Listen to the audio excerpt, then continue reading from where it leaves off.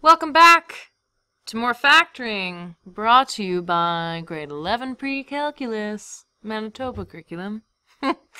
Yeah. So what did I say about liking factoring? Guess what, folks? There's even more.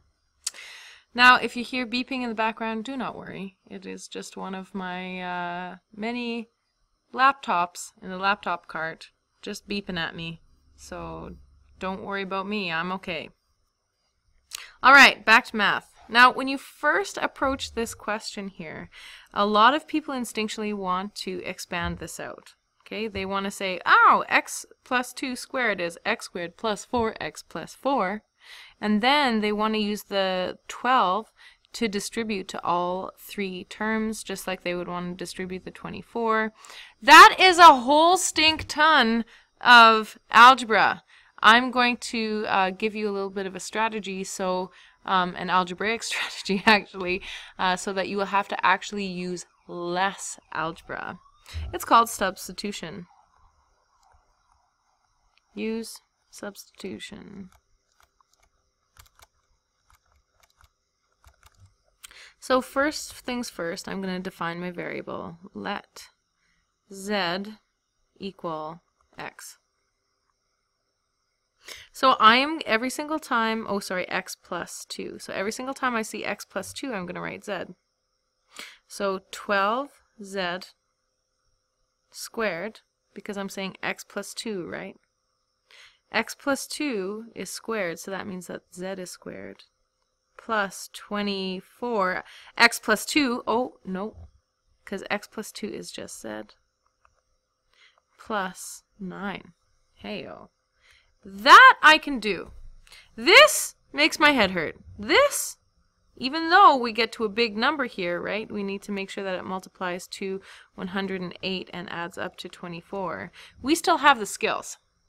Okay, so let's go to 108 and let's see what the factors are. So 1, 108, 2, and 54, 3, and 36, 4 and 27, 5,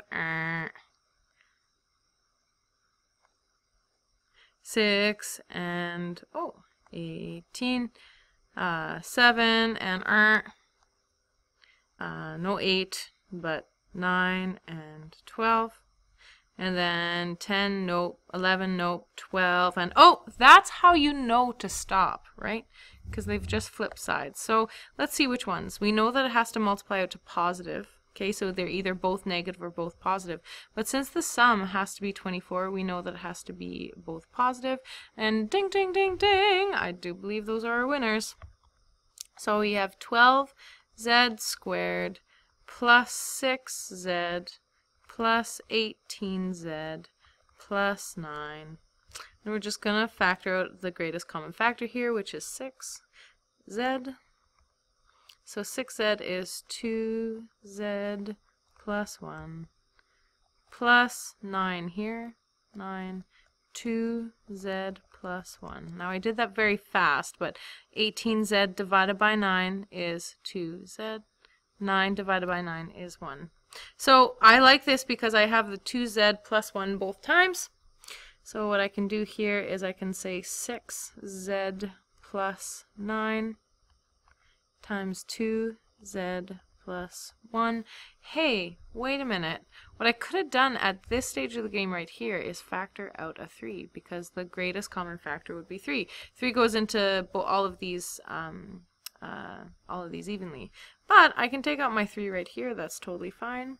I'm saying 3, and then I'm just going to factor it out of this first factor. So that becomes 2z plus 3, 2z plus 1. And now, since I have z's, I can substitute back my z for x plus 2. Because just like if I ask for a question to be done in fractions, I expect my answer to be in fractions. If I ask my question with x's, I expect my answer to have x's. So at this point, what we can do is we can substitute back. So we get 3, and then I'm going to use the square brackets again just because we're going to have to write some things in. So 2 times x plus 2 plus 3. So I'm writing the exact same thing as this bracket here. But instead of z, I'm writing x plus 2 because I'm substituting it back. Now this one, 2 times z, but instead of z, I'm going to put x plus 2. 2 times x plus 2 plus 1. 3 times, and I'm going to revert back because I will not need 2 sets of brackets. So I'm going to distribute this 2 with happy little rainbows. 2x plus 4 plus 3. 2x plus 4, and then the 3 is just the same. And here I have happy little rainbows again. 2 times x is 2x. 2 times 2 is plus 4. And then I have plus 1. Great. Now I have some like terms here that I can clean up. 4 plus 3 and 4 plus 1. So I have 3 times 2x plus 7. 2x plus 5. And I'm done. Whew! See what I mean? Can you imagine though, if we expanded that, made it bigger, like this is a lot of work still. But it would be way more work if you would be dealing with, say, something like, 7 terms. Whew. All right, so let's go to this one here. Oh, look, sneak preview, difference of squares. So let's see what's common to these two things here. We have a 3x minus 4 and a 3x minus 4. I do believe that I'm going to and I'm going to pick another letter here. I'm going to say p equal 3x minus 4. So we want to substitute this 3x plus 4, or this p for 3x plus 4 to clean it up a bit. So we have 6p squared, because 3x plus 4 is p. So 6p squared minus 21p squared. Whoops.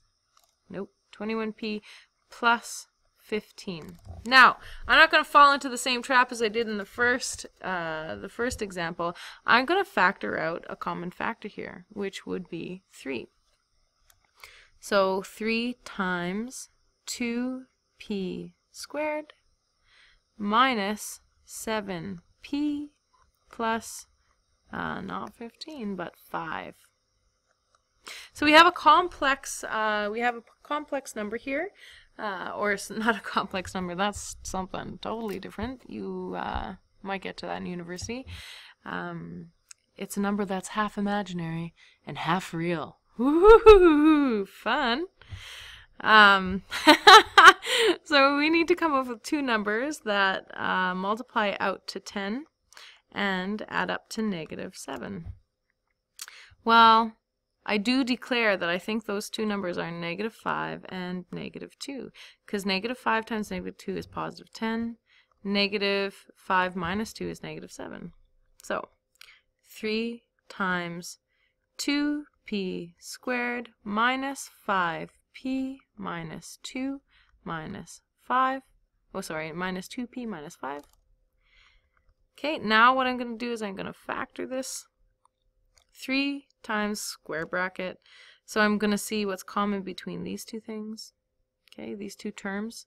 And it's just p, 2p minus 5. And now what I'm going to do is I'm going to factor out a -1. Now I usually wouldn't do this, but I find this really helpful. I know that all the mathematicians are going to laugh at me, point their creepy little fingers and laugh at me, but I know ultimately it will be for my own good. But before I move on, look at what I messed up here, guys. So make sure that you fix this. See how this is a plus? And I carried it through as a negative. It should be plus. Okay?